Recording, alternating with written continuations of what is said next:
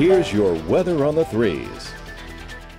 Temperatures coming in the 40s across the area. 45 New Iberia, 46 Lafayette. Chilly start to the day. It's going to be a warmer week this week than what we've seen so far this year. You'll see temperatures sitting up at the 70s eventually. I think probably mid-70s by midweek.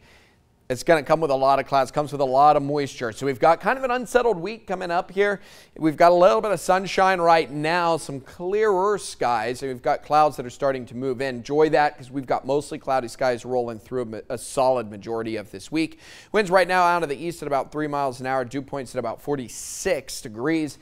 Sunny out there to start the day, but by the time we get to mid-morning and the afternoon, I do think that we're looking at mostly cloudy skies, and it's going to be mostly cloudy through a lot of this week as well. 68 for the high, 57 the overnight low. Going to sit mid-70s here tomorrow, about 74 degrees, maybe a couple scattered showers out there as well, and we may see that continue into Wednesday. Progressively better and better rain chances till Thursday. That's when the front actually passes through because it's stalled out here through the next several days. By Thursday, you're dealing with the rainfall. That pushes out of the area, and then we're left with some of the colder air behind it, but not a whole lot of clearing. In fact, I think even going into next week, you're probably looking at a lot of those clouds hanging about.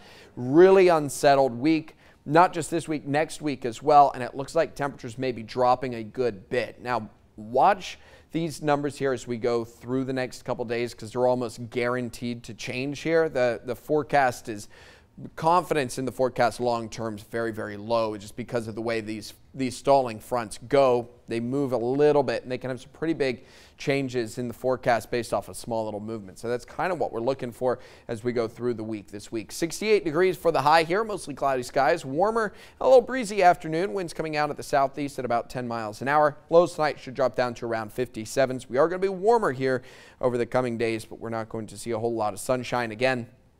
By the time we get to Thursday, that seems to be the day when we're going to see most of the rainfall working its way across the area. Cooling temperatures expected by the back half of the week and on into the weekend. 6:55 right now. The temperature is about 47 degrees.